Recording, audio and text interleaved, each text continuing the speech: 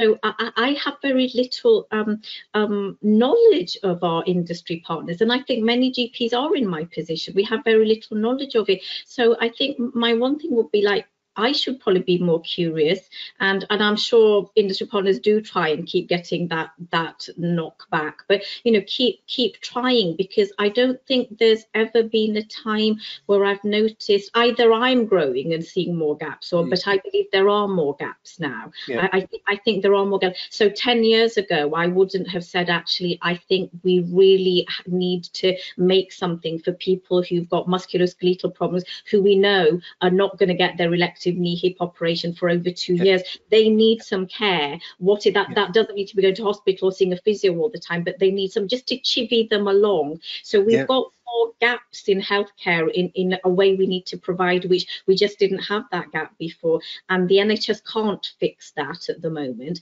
Is there something we can do with industry for that? And a lot of it doesn't have to be really medical. I mean, just the idea of somebody acknowledging that it's really hard being on a waiting list for 2 years and not going to work and not getting the same pay and looking after your family, just having someone even to cheerlead for you is psychologically and physically, it reduces physical pain.